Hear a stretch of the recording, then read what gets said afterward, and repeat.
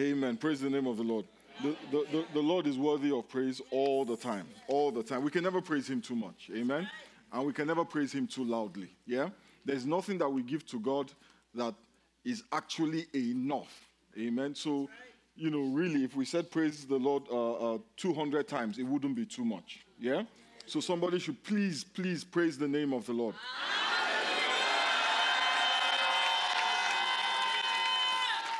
Amen. Amen.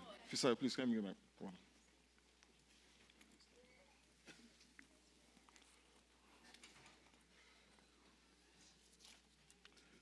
Really quickly, just want to say a couple of things. So next, how many people have children in the children's ministry, children's church? If you have kids there, can you raise your hand? You have kids there. Amen. Don't worry, I'm not about to tell you to go get your kids. Because some people are like, oh. No, you can sit down and enjoy the service. Amen. Your kids are going to be well looked after. But the people who look after them deserve our gratitude. Amen. The folks who serve in junior church, they deserve to be appreciated. Every year they have this month that is dedicated to appreciating the pastors. And the pastors appreciate your appreciation. Amen? But the teachers in junior church, I think, are more deserving of our appreciation.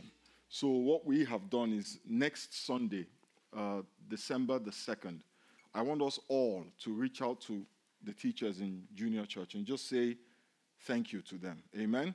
For watching our kids, for giving us an opportunity to sit here and enjoy the service and participate in the service. Junior church is not perfect. We've got some challenges, and we're working actively to resolving all of those challenges. But the people who serve there deserve some gratitude. Amen. So buy them an apple, maybe a bit more than an apple. Maybe just a box of chocolates or something. Most of us can afford it. Just give them something to say. We appreciate you. Thank you for your service, and God bless you. Amen? Amen. So Sunday, December 2nd, don't say you forgot. In fact, I'm going to tell the people signing you in, your gift is your entrance. No gift. Your child will sit with you, and let's see what that's like. Amen. I'm just playing. Just let's be nice to the teachers.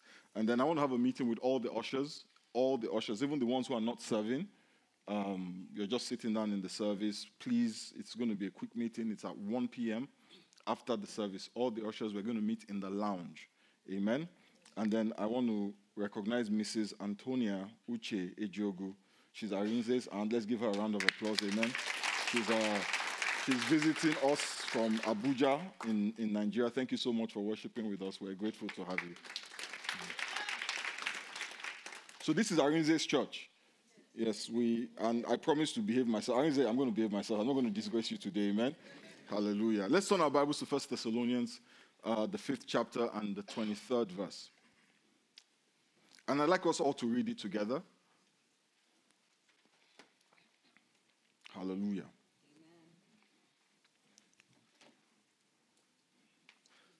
Are we all there? It's on the screen. Let's read it together. At the count of 3. 1, 2, and 3. May God himself, the God of peace, sanctify you through and through. May your whole spirit, soul, and body be kept blameless at the coming of our Lord Jesus Christ. So over the last few weeks, we have been talking about the way our soul works in relation to our spirit and our body. And one of the things that we have said is that our body is the part of us with which we interact with the physical world, and our spirit is the part of us with which we interact with the spiritual realm. Our soul, our heart, our mind is simply the processing center of all the data we collect through our spirit and through our bodies. And the reality is that we're more comfortable and more familiar with gathering information and gathering data from the physical realm. We're more comfortable with analyzing the information we get through our bodies, through our eyes, through our nose, through our ears. And we've been doing it since we were born. From the moment a child comes into this world, the child starts to process data that is gathered through his or her body. But getting data from the spiritual realm is a bit more complicated, and many of us, most of us in fact, we struggle with it. And I remember what happened to me recently. I decided that I wanted to learn how to speak Spanish. Amen? I don't know why some people are laughing. at the thought of me speaking Spanish. I actually, I got all the apps, got a few books, because I really wanted to learn how to speak Spanish. I mean, you live in Texas, you should try, yeah? And I really tried, and I got as far as ese, and vámonos. Sounds very much like what we say in Nigeria, vamos. And I also understand hola, amigo, and if it's a woman, amiga, yeah, and that was it, Como what? Yes, that's true. And the problem was that, my mind has gotten used to speaking English. Yeah? I've been speaking English since I was born. My first language is English. My parents taught us English, or my father spoke only English to us when we were growing up. So I understand English. My mind is wired in English. Amen? But as I grew up a little bit more, my mother started to speak Yoruba to us.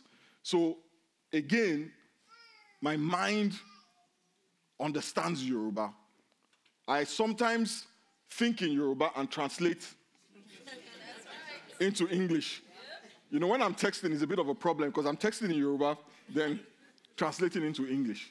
But I've been doing that since I was a child.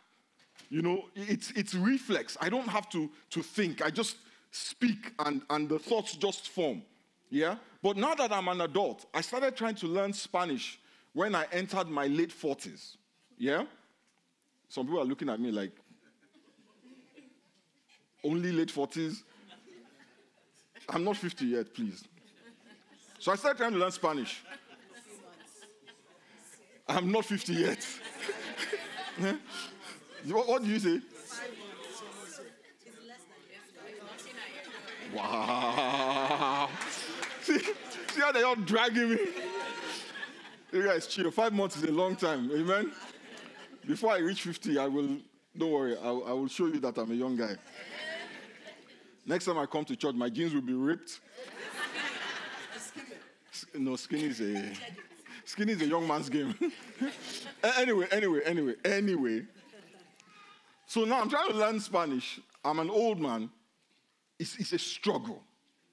Yeah, because it's hard to learn a language, a new language, as an adult. But if you teach a child early, the child can speak multiple languages. Now, it's the same thing with understanding the spiritual realm, yeah? It is harder because we're starting so late in life. But we must understand the spiritual realm because the key to success comes from the spiritual realm.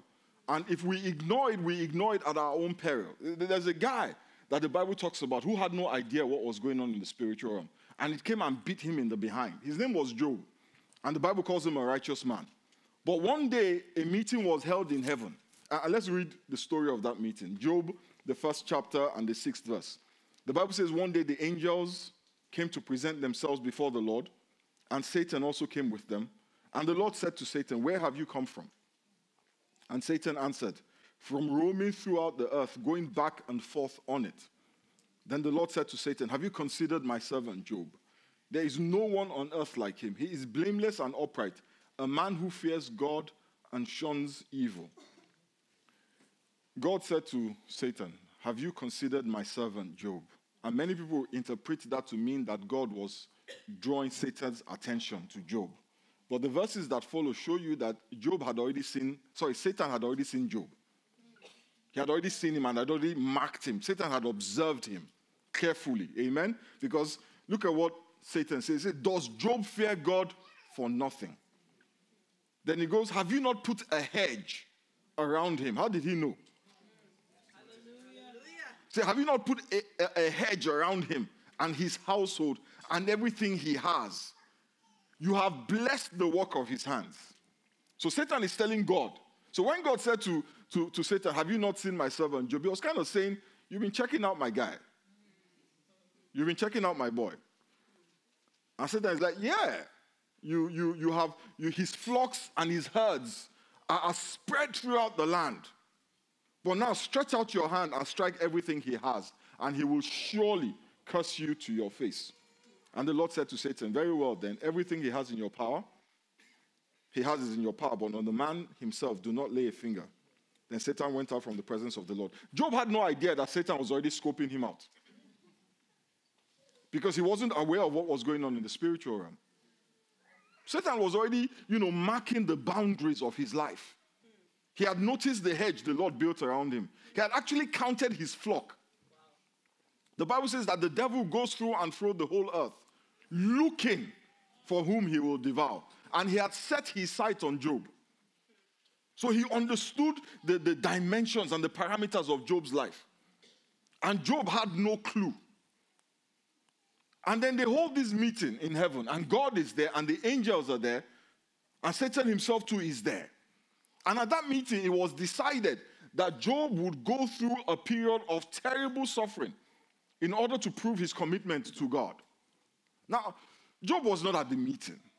He lived in a dispensation where God did not live in men, where the Spirit of God would only visit men occasionally.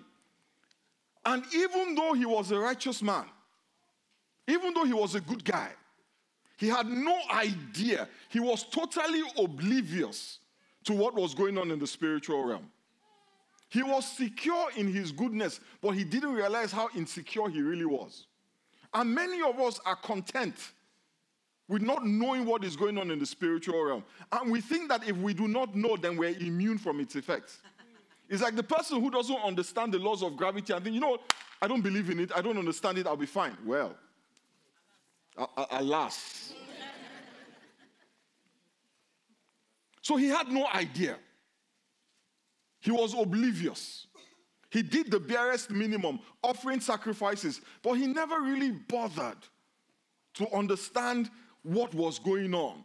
So the devil is paying attention to him. The devil is watching him, and he has no clue. And they're discussing in heaven, and he has no clue. Now, Jesus, on the other hand, walked the face of the earth, but he had a totally different experience with the spiritual. The Bible says in John chapter 5, verse 19, Jesus gave them this answer, very truly, I tell you, the Son can do nothing by himself. He can do only what he sees. Touch your neighbor and say, what he sees. He can do only what he sees his Father doing, because whatever the Father does, the Son also does. What Jesus Christ is saying to you is that I can see into the spiritual realm. I can see what is going on that side of existence. And I translate into action the things that I see on that side. I only do in the physical what I have seen in the spiritual. I only do the things that I see my Father, who exists in the spiritual, doing. Every miracle, every sign, every wonder, everything that Jesus Christ did on the earth that you and I can see or that you and I can read about was a manifestation of something that he had seen taking place in heaven. Thy will be done on earth as it is in heaven. You cannot do on earth the will of God if you have not seen it being done in heaven. Jesus was literally just a mirror of what was going on in heaven. And then he even expands further. He says in John chapter 12, verses 49 to 50, that I don't even speak of my own volition. I only speak the things that I have heard already spoken in heaven. It says, for I did not speak on my own, but the Father who sent me commanded me to say all that I have spoken. I know that his command leads to eternal life. So whatever I say is just what the Father has told me to say. The Bible tells us that Jesus Christ was a man, just like you and I. In fact, the Bible calls him the Son of Man. It was important that Jesus Christ be a man. Now, God could have caused Jesus to manifest from heaven as a spirit and just, shazam, a man. But he subjected him to the process of humanity. A woman conceived, carried the baby for 9 months, pushed the baby out through the birth canal, so that he would be a man in every way. But then the Bible tells us in Colossians chapter 2, verse 9, that even though he was a man, in him dwelled all the fullness. Touch your neighbor, say all the fullness. It says all of God, the fullness of the Godhead dwelt in him bodily. That is why he had so much power. That is why he could say, I don't do anything except what I see God doing. God was living in him. God was dwelling in him. He was a man that had the Spirit of God. That is why he could do the works that he did. That is why he could raise the dead and open blind eyes, cast out demons, make the lame walk, make the deaf hear. And that is why he insisted in the book of Acts chapter 1 verses 4 to 5. He said to the disciples, do not leave Jerusalem. Turn to your neighbor and say, do not leave Jerusalem. Says, do not leave Jerusalem, but wait for the gift my Father promised, which you have heard me speak about. John baptized with water, but in a few days you will be baptized with the Holy Spirit. He said to the disciples, don't go anywhere, because you see, everything that I am doing, everything that I have done, everything that I can do, I can only do because the fullness of the Godhead dwells in me bodily. And in order for you to do what I do, you need to wait in Jerusalem until you receive the gift of the Father, the Holy Spirit. By the way, the Holy Spirit is a gift. He's not a wage. You don't work for the Holy Spirit. You are given the Holy Spirit. So when somebody tells you, if you want to receive the Holy Spirit, fast for 40 days, they are full of it. The way some people are laughing, I'm suspecting that their mind went somewhere else.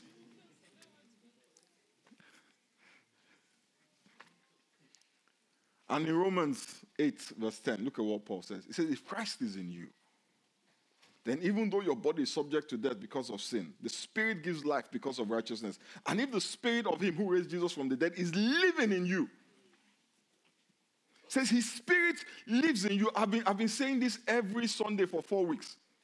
And I'm going to keep saying it every Sunday. The Spirit of God is living in you if you have been baptized with the Holy Spirit. You have the same Spirit that Jesus had. You have the same equipment that he had when he walked the face of the earth. We have the same tools that he was given. The Spirit that lived in him and enabled him to do the things that he did, that showed him what was going on in heaven. Because the Bible says nobody knows the things of a man except the Spirit of a man. Nobody knows the things of God except the Spirit of God. That Spirit that knows the things of God was in Christ. And that Spirit is in you. And this is God's will concerning you, concerning us. John 14 verse 12. Very truly I tell you, tell your neighbor, I tell you. It says, whoever believes in me will do the works that I have been doing. It says, whoever believes in him will do what he has been doing. Now, what was he doing? He was going about, the Bible says, doing good. Yeah? He was laying hands on the sick. He was raising the dead. He was opening blind eyes. He was opening deaf ears. The lame were walking. He was turning 5 loaves of bread and 2 fish into something that would feed thousands of people. He was doing the miraculous. He's the guy that said to somebody, go catch a fish and open the mouth of the fish, and there was a gold coin in it. He's the guy that was walking on water and was speaking to storms and cursing fig trees. That's what he did. And that's what he's saying, that you and I, if we believe, we will do. And then he goes, and they will do even greater things than these. That means that we should be raising the dead. We should be healing the sick. We should be opening blind eyes. We should be prophesying and decreeing things. But if we are honest, that is not our experience. When was the last time you raised the dead? Because some people are looking at me like that. When was the last time you raised the dead? Okay, that's advanced spirituality. When was the last time you prophesied? When was the last time you gave a word of knowledge or a word of wisdom? When was the last time you laid hands on anybody who was sick? Now, I'm not even talking about laying hands on them and they were healed. When was the last time you even laid hands on them? Don't we know sick people? Every day somebody around you has a cold, has a cough, has a headache. When was the last time you said, come, let me pray for you, or you just pass them the Advil? Please, just take and don't disturb me. Or some of us, the germophobes, we put our hands in our pocket and say, hey. They know themselves. Where's Dami? Some of us walk around with hand sanitizer. Imagine Jesus walking around with hand sanitizer. No, seriously. So let's cast the demon out of the guy. Peter.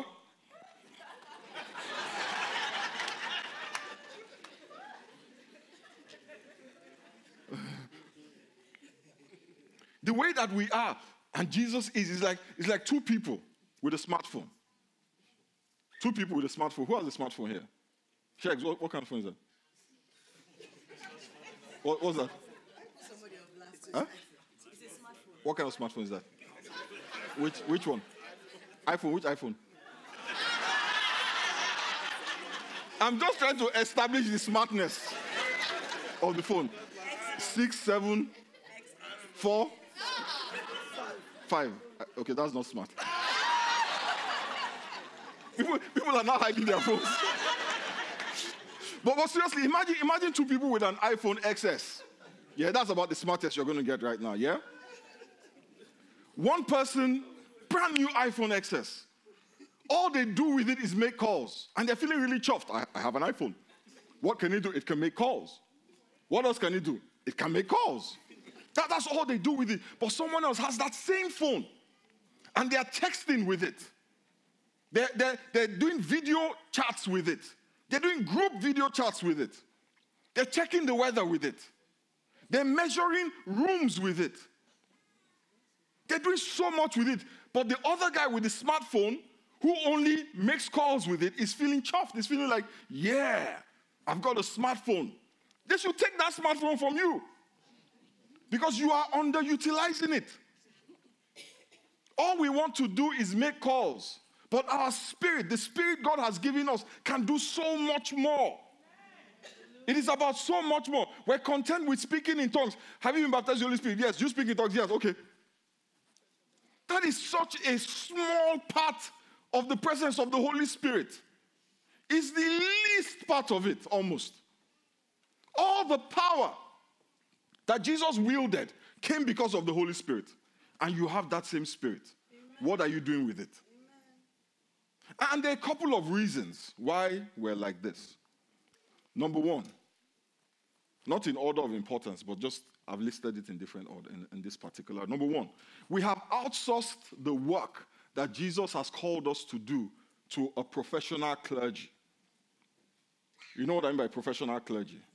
The full-time and the half-time and part-time pastors and apostles and evangelists and bishops and superior evangelists and most holy apostles. Jesus Christ says, you will do what I do, and greater works than this you will do, but we only expect that of the clergy. We only expect that of the professional pastors. So we have created this cadre of celebrity men of God. When you say, you can't say man of God, you have to say man of God. This was never God's will. That cadre, that celebrity, this thing that we do is not scriptural. We are starting to worship men. Our leaders are becoming our idols. God never intended that the manifestation of the Spirit would only come through one man in a gathering of 12. How can there be 12 men and only one man hears God? 12 Christians full of the Spirit and only one. Then let's expand it to 400 and only one. 1,000 and only one. 20,000 and only one. That is not scriptural. We are turning these guys, us guys, into what God never intended for us to be. And we struggle with God's will because we have done this. Ephesians chapter 4, verse 11 tells us what the pastors are about. It says, so Christ himself gave the apostles, the prophets, the evangelists, the pastors and teachers. Why? To equip his people for works of service. The pastors, the evangelists, the bishops, the prophet, call them whatever you like. God gave them to equip you for the work of service. So when Jesus Christ says, you will do the works that I did, and greater works than this you will also do, he was saying that these guys are supposed to help you do that, not for them to do it. Amen. But we say, let them do it. Let them do it. Let the pastor do it. So somebody is sick, we're looking for a pastor. Somebody is having a challenge, we're looking for a bishop. What's your title, Shakes? What's your title? Pastor. No. Let's. We want the big men of God with their capes and their collars. But God is looking to you and I. That is why he didn't give only the big men of God the Spirit. He gave it to all of us. So Shakes has the Spirit of God. Praise God. So do I. And so do you. And so do you. But what are we doing with it? We say, Shakes, you go. So we keep our own. And Shakes should use his own. Why? Because he has a title. He says he gave these men of God and women of God only to equip you. You are the one who should be opening blind eyes. You're the one who should be raising the dead. I said to them in the first service that, in the past, I used to assess myself by, how many people in the church, how are they doing? No. The question now is not how many people in the church, but how many people in the church can lay hands on the sick. How many people in the church are raising the dead? Forget about how many that have raised. How many people I fail. Because what I have been called to is to equip you. And if I have not equipped you, forget about what I can do. Forget about if I cannot transfer whatever gift I have failed. So I can have a church of 25 million people. What percentage of the 25 million are healing the sick? Because the Bible says God gave me to the church. Not to do the work for the church, but to equip the church. Hallelujah. The second reason is that for so many, the gospel is no longer a platform through which the world can be saved, but a vehicle to enrich ourselves. Right. We're not trying to preach the gospel. Let's be honest. Are you trying to preach the gospel? You're not trying to preach it, but you're not about that life. We're not trying to raise the dead bodies here, we're all out. Do you realize that in Pentecostal churches, when people die, they don't allow you bring them into the church? You can't bring a dead body in here. Oh, no. This is a place of life. We have problems. We're not trying to raise the dead. We're not trying to heal the sick. We just want to get married. That's all we want. I just want to marry. I'm lonely. I'm alone. Let me just marry. When I wake up in the morning, what am I praying for? My wife or my husband. All I'm thinking about is I just want my promotion. When I'm praying to God, when I'm crying out to the Lord, please, my colleagues at work, Lord, bring them to salvation. No, Lord, my colleagues at work, move them so that they can, Lord, position me.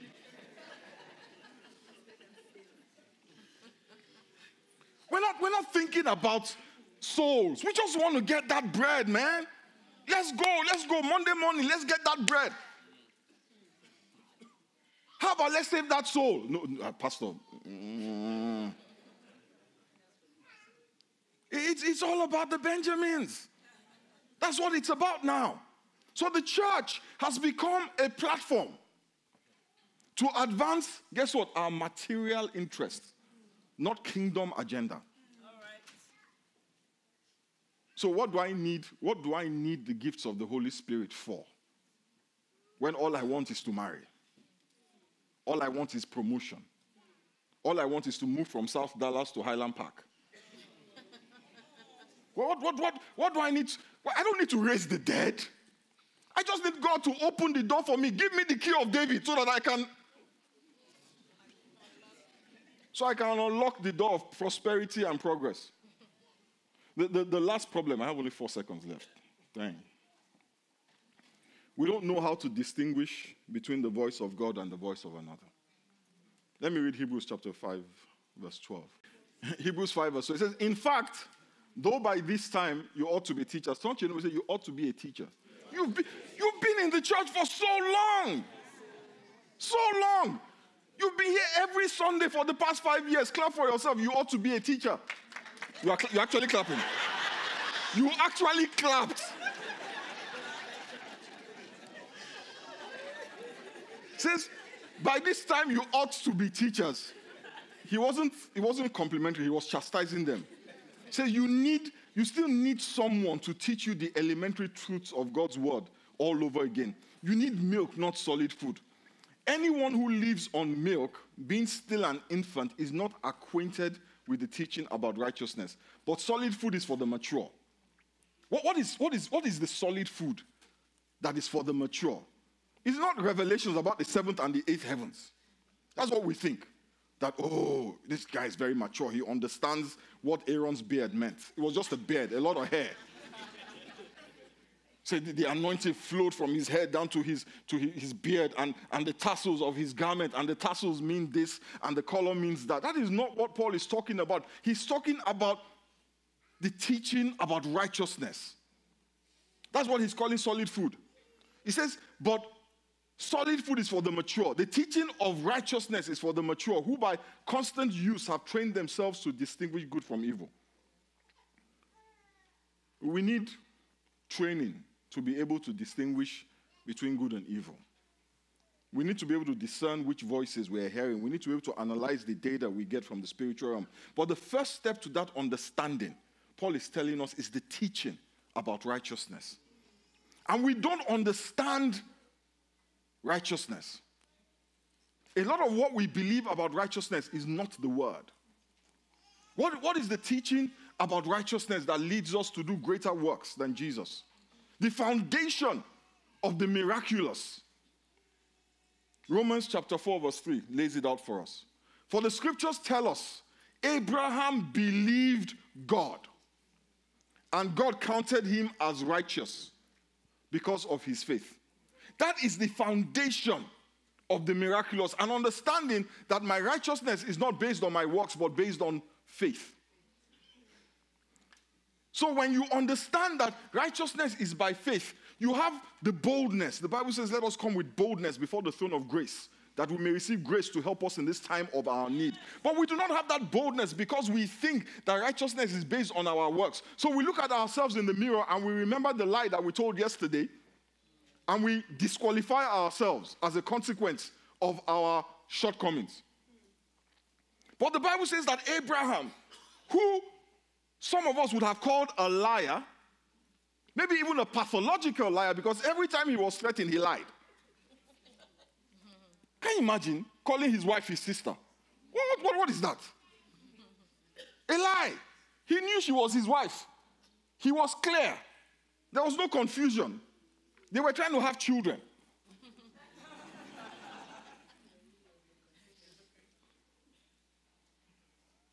But God looked at him and called him righteous. We have accepted this gospel that righteousness is by works. So we disqualify ourselves from doing the works of Jesus. Because when you look at yourself, you don't qualify. You know the things you did. But that is not how God counts righteousness. He counts it by faith. What miracles did the keepers of the law perform? The scribes, the Pharisees, the Sadducees. Those guys knew the Bible. They used to tithe mint leaves. Have you seen a mint leaf? That means that if they got a bunch of mint leaves, they had to count how many leaves were on that bunch. And then they would give a tithe of it. You think you tithe? You that you are rounding up. They didn't round up anything. They would cut the mint leaves into tenths to get an accurate number. They obeyed the law without missing one. And what miracles did they perform? None.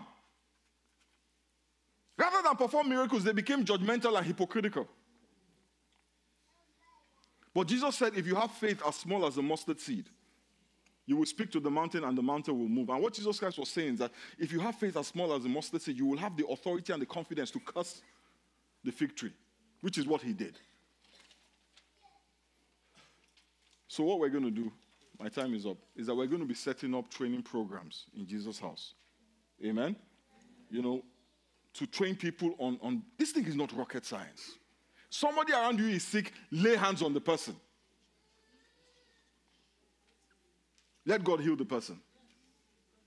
I'm going to be teaching and talking a lot about these things, about the gifts of the Spirit, about healing, about deliverance. Because we have the Spirit in us. We just need to know how to deploy him. And that is what the pastors are supposed to do. We're going to be judging ourselves by how many people are laying hands on the sick. Not by how many people are showing up. So I'm not impressed anymore with churches of 50,000 people who do nothing. Nothing. They just come there and go. A materialistic Christian is a powerless Christian. A self-centered Christian is a powerless Christian. And we have turned the gospel into a materialistic and a self-centered platform. I don't know about you guys, but I want to see you walk the walk and do even greater than Jesus did. That is what we have been called to. I told them in the first service, I'm fired up. I'm tired of church. This same old, day in, day out. Go to Walmart and let people let people come there in those scooters. And then they encounter you. They don't know how they got up from the scooter and they're walking out of the store. Let people see you at Home Depot and receive a word that will transform their life. When you go to Mickey D's, the girl at the checkout, let her get a word of prophecy from you. That's what the gospel is. When you want to go and buy a new car, the salesman that is trying to scam you into buying a car you can't afford, give him a word of knowledge, let him repent and change his life. By the way, not all salesmen are trying to scam you. There's some pretty good ones like Alex. If you need to buy a car, go talk to Alex. He'll give you a good deal. But when they come to Alex and he wants to sell them a car, let him have a word. Say, my brother, I know you want to buy a car, but this money that you want to spend on this car, you really can't afford it because a letter is coming tomorrow that is going to tell you that the car salesmen are laughing. They're like, man, he's going to buy that car. Let us bow our heads and pray. Ask the Lord to put in your heart a hunger for more than just your circumstances, for more than just your material comfort. Ask him to give you a heart that desires to see the kingdom expand, that desires to see souls saved, and the miraculous will follow. Father, we thank you and we bless you. Father, we give you praise. Almighty and ever-living King, we just bless your name. Father, we know that you have called us to do the works that Christ did, and even greater works than he did. Father, we ask that you fill our hearts with the hunger for more than just new houses and new cars. Fill our hearts with a hunger to fulfill your purpose, that we too may hear those words, well done, good and faithful servant. Father, we thank you and we bless you. Almighty God, we give you praise. In the mighty name of Jesus, we pray. Amen.